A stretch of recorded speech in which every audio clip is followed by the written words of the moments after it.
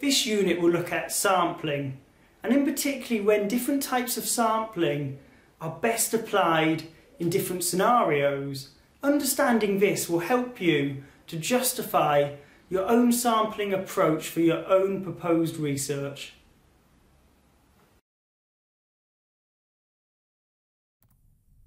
The objective for this session is to review the different types of sampling procedure. So, when it comes to research, it's possible to do a consensus whereby we'd ask everybody in the population that we're interested in researching, or we can select only a sample, a certain proportion of the people in the population, and this is the process of sampling. Realistically, when it comes to research you will be doing for your own project, you're not going to be able to ask absolutely everybody that you're interested in, so you're more likely to take a sampling approach, selecting only a certain proportion of the people you're interested in researching. So to start with a few key terms, we have the population of a sampling frame, which is everybody we're interested in researching, and then we will select a sample from within this population or sampling frame. So why sample? Time and cost. Put simply, these practicalities mean that often in business research we do not have the time or the money to be able to research absolutely everybody in the population that we're interested in. And if we select a sample of the population we're interested in, we hope we can generalise the findings to the rest of the population we haven't researched. And this is particularly important if our research is seeking generalisability, which much quantitative research does. So when it comes to sampling, we have two main types of sampling. The first is probability or representative sampling, and here the chance or probability of each case being selected from the population is known and is usually equal. Or we have non-probability or purposeful sampling. Here the probability of each case being selected from the total population is not known. So there are these two key sampling pathways, and there is often different words used in the literature for the different pathways. So the first way, probability sampling, can also be referred to as random sampling and representative sampling, whereas non-probability sampling can also be referred to as non-random sampling and purposeful sampling. So probability sampling, defined as one in which every member of a population has a known chance of being selected.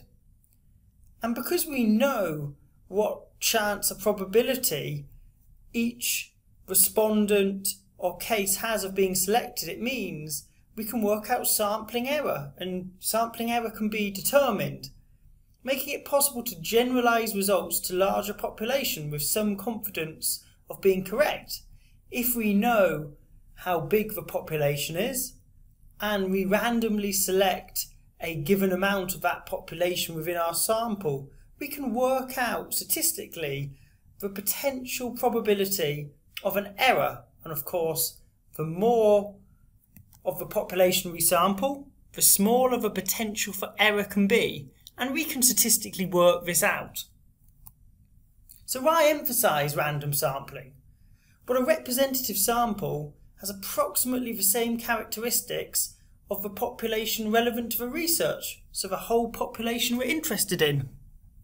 And a sample drawn at random is unbiased, hence no member has any more chance of being represented than others. So this means The sample is also likely to include the characteristics typical of the population if the characteristics are frequent in that population. So random sampling should give us a completely random and representative sample. On the other hand, non-probability sampling, often called purposeful sampling, particularly by qualitative researchers, seeks to do something different. So the logic and power of purposeful sampling derive from the emphasis on in-depth understanding. This leads to selecting information-rich cases for study in depth.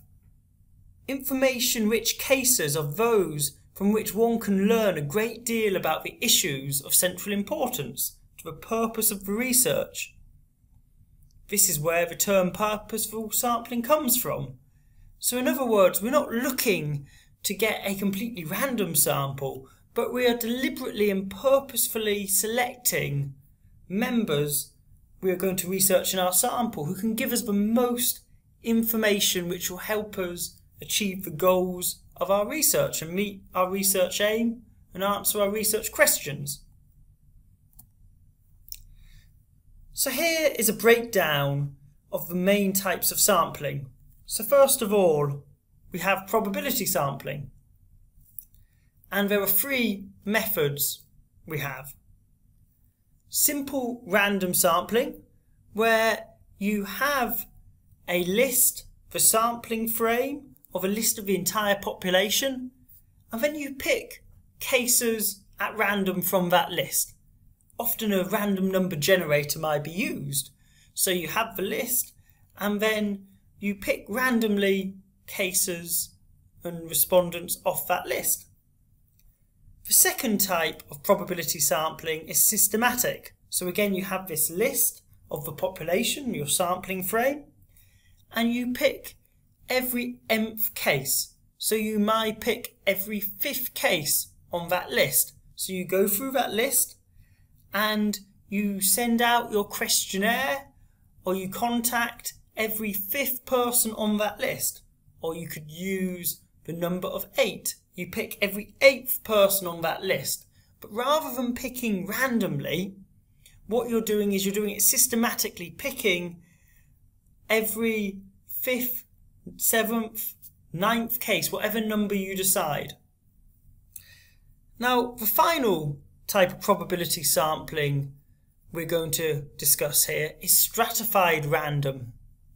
Now, what we do here is we pick the relevant strata of the relevant characteristics within our population and sampling frame, and then we pick randomly from this strata or characteristics. So for example, we might know that our population is 70% male and only 30% female. So we would want to pick randomly 70% of our sample from male and 30% of our sample randomly to be female. We could have the relevant strata or characteristic to be something different. So it might be a type of employment, of a field of employment. And then we might look at our population and say that 70% of our population are in managerial professions. So we would then make sure we pick randomly for 70% of our sample to be in management jobs and 30% of our sample to be in non-management jobs. So when it comes to the main types of sampling in non-probability or purposeful sampling, the first we have is judgment sample. And what we're doing here is picking cases that serve our research aims. So we are judging the appropriateness of the respondents in cases we're picking to be appropriate for what we need to be able to answer our research questions and meet our research aim. The second type of sampling is snowball sampling. Now here we identify an initial case or respondent and then ask that case respondent for recommendations for other cases. So it might be that we're looking for a particular type of senior executive, and if we can speak and locate this first type of senior executive, we may be able to interview them or collect data from them and then ask them for other recommendations of people we could contact who also meet our requirements. And we go through this process and we slowly build up a snowball of cases and respondents based on each case recommending more potential cases or respondents. The third main type of non-probability sampling is confirming and disconfirming cases. And here we pick cases or respondents who either confirm what we're trying to find out or disconfirm what we're trying to find out. So we're deliberately selecting cases against or with the topic being investigated. So these are extreme cases we're picking, either to confirm what's happening or to disconfirm what's happening. So we're selecting cases which are at either end of the spectrum. And the final type of non-probability sampling we're going to look at is convenience sampling. And here we're just using the cases or respondents that are easily available. So we're not judging them to meet our requirements for our research, we're just going to the most convenient cases. So this would be rating outside a coffee shop and just asking to speak to every person coming out of the coffee shop. We are just asking people conveniently, for our convenience, to be part of our research and to be part of our sample. So we're now going to look at the advantages and disadvantages of both probability sampling and non-probability sampling. So the main advantages of probability sampling are that we can generalise statistically our results, because our sample should be representative of the whole population. So there should be the least chance of bias. So therefore it helps us to generalise our findings. Of course, this is particularly useful if we're conducting research from the positivist research philosophy which seeks generalisability. Now, the main disadvantages with probability sampling is there's the need to identify a sampling frame of a list of the complete population, because if we're going to randomly select or systematically select respondents, we're going to need to have a list that we can randomly or systematically select them from. This can be difficult in certain fields because it's not always possible to get a complete list of everyone within the population we want to research. Also, probability sampling takes time, not only to get this list, but to contact these people can take time. And it's not appropriate for all research designs, particularly if we're looking for specialist cases, so confirming or disconfirming cases. If we are just going for representative people, we might not get the specialism and the particularism that we want within our research. So non-probability sampling again has advantages and disadvantages. So when it comes to advantages, it can be quicker. Not always, but it can be quicker if we are seeking to undertake a convenience sample, or we're looking for judgment samples. It may be quicker to go to people we know who we judge fit our sample, or just to conduct our research sample through convenience. You also don't need a sampling frame, which we've spoken of a minute ago, the difficulties in obtaining a sampling frame. And of course, this can be better for some research designs if we're looking for more extreme confirming or disconfirming cases.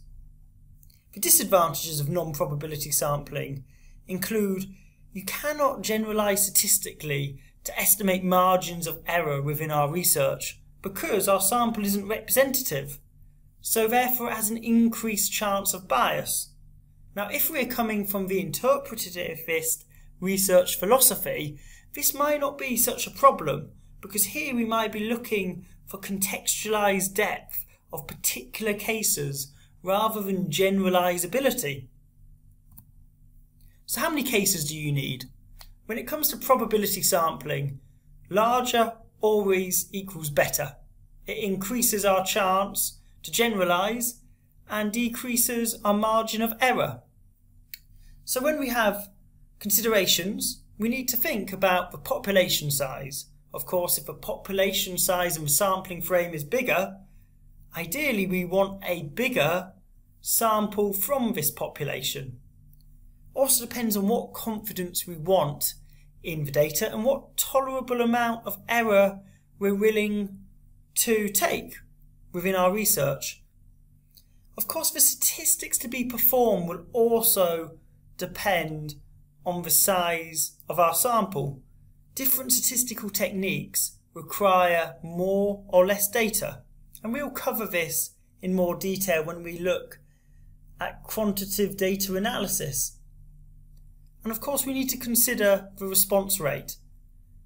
It is not uncommon to only get a response rate of around 5% from an email survey, and if this is the case, we might need to send out a lot of questionnaires to actually get the response rate we require for our statistics. When it comes to non-probability sampling, there is no direct particular rules on the number of cases or respondents we should use. This is often dependent on the research objectives and what it is we're looking to achieve. We will discuss this more when we look at qualitative data analysis, but often the key goal here is saturation, to make sure the same data is emerging from our data analysis. But when it comes to non-probability sampling, there's no direct rules because we're not so interested normally in generalizability. However, of course, we do often find times where we must use non-probability sampling to collect quantitative data. And when this is the case, we then need to consider some of the other considerations that we've discussed, such as what statistics will be performed. Because in an ideal world, we will use probability sampling when we're doing quantitative data analysis and statistical analysis. However, often this is not feasible. So we do also need to consider what amount of data we'll need for our statistics if this is the case.